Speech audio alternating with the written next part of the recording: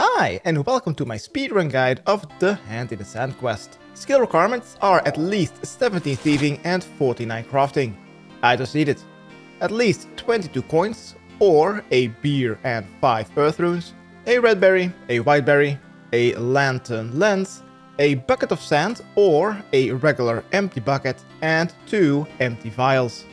For the recommended items, since we don't need to fight anything during this quest, just bring your best weight reducing clothing, and between 1 and 2 stamina potions should be enough.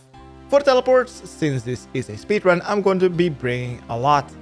2 teleports to Brimhaven, I'm going to be using a Scroll of Redirection, then 4 teleports to Yanille. Once again, I'm going to be using Scrolls of Redirection because I have 50 construction. Then an additional teleport to Yanille from Entrana, so you can't bring any staffs, for example. 1 teleport to Entrana. I'm going to be using a hot air balloon because I've completed the quest Enlightened Journey and I've also unlocked the balloon route after that completion. And then finally 1 teleport away from Yanille after the quest is completed. First, before starting our speedrun, if you have not brought a bucket of sand, then go to Bert's sandpit and use your bucket on it to fill it up. Afterwards, let's go south into the inn, where we will need to go after speaking to Bert and starting our quest. Let's talk to the bartender and let's buy a beer by selecting option 4.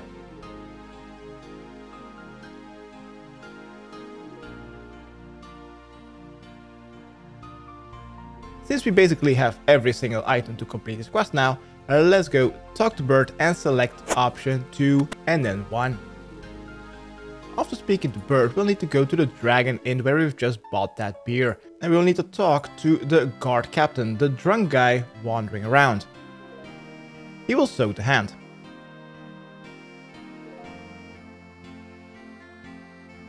After speaking to him, we will need to head east to the Magic Guild. We will need to talk to a guy that is inside of the Magic Guild. You can either go inside of the Magic Guild, or you could go in front of the eastern side entrance and ring the bell.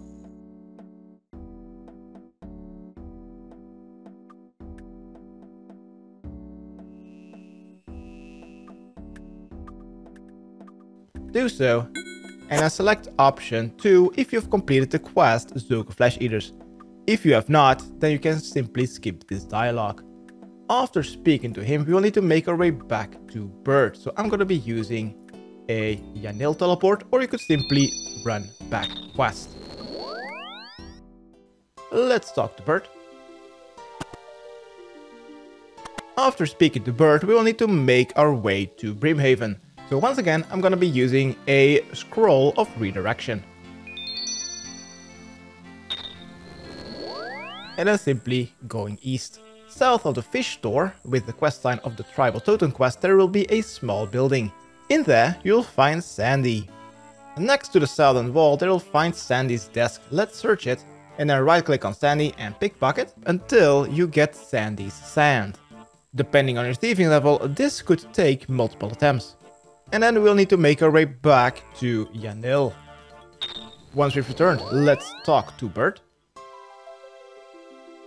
After speaking to Bert, we will need to talk to the wizard once again. So either go inside of the Magic Guild and talk to that wizard, or go to the eastern entrance and talk to the wizard that way. I think I'm just going to be entering, that's going to be faster. Select option 2 if you've already completed the quest Zoka Flesh Eaters. Next, talk to him again and select option 4 and then 1. If you've completed Zoka Flesh Eaters, then it is going to be 2 for 1. And this will grant you a teleport to Port Serum. Let's right click on Betty and let's buy 5 earth runes. Next, talk to Betty and select option 1 about Hand in the Sand. Next, on the bottled water, use your red berry on it, then the white berry, then your lens. Then talk to Betty once again and select option 1 about Hand in the Sand. Next, we'll need to stand in the doorway on the dark tile and next to the door. Use your rose-tinted lens on the counter. Then talk to Betty once again about Hand in the Sand, option 1. And she will make a complete true serum using sandy sand. Next, teleport back to Brimhaven and let's return to Sandy. Next, we'll need to talk to Sandy and select any of the 3 given options. It doesn't matter which option you take, you just need to try and talk to him to distract him so he's looking through his window. Once he does, use the truth serum on his table or Sandy's coffee mug and then activate the magical orb. Next, talk to Sandy and select option 1, 1, 1. If he's not falling for your distraction, then you'll need to try again until he does. Next, make our way back to Yanille to talk to the wizard inside or in front of the Wizard's Guild, Magic Guild. Let's talk to Rarv.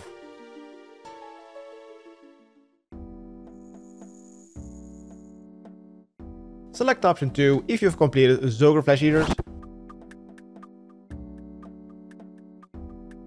Next, talk to him again, select option 2 if needed, to start a cutscene. After this cutscene is over, we will need to make our way to Entrana. So I think the fastest way would be to use the hot air balloon at Castle Wars, if you've unlocked that hot air balloon transportation method from the Enlightened Journey quest. If not, then you'll need to probably make your way to Drainer Village.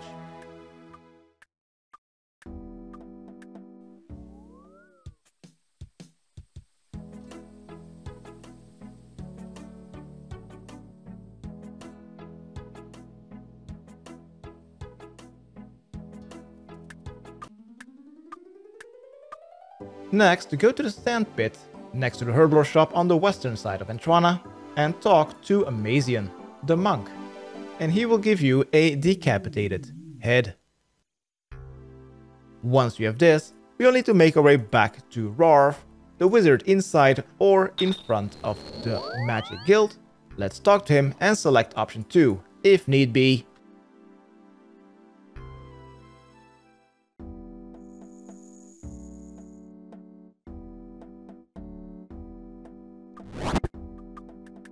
To complete your quest, and congratulations, you've completed Hand in the Sand quest. You are awarded with 1 quest point, 1000 thieving XP, 9000 crafting XP, ability to buy pink dyes from Betty to make pink capes, as well as access to the Magic Guild's rune store. And your final reward is by talking to Bert, and he will ship 84 buckets of sand straight into your bank.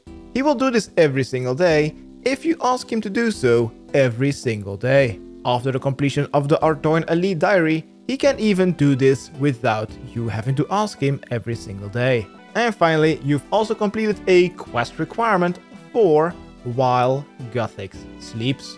This was my speedrun guide how to complete Hand in the Sand quest. Hopefully it has helped. Subscribe, rate and comment. Okay, then bye.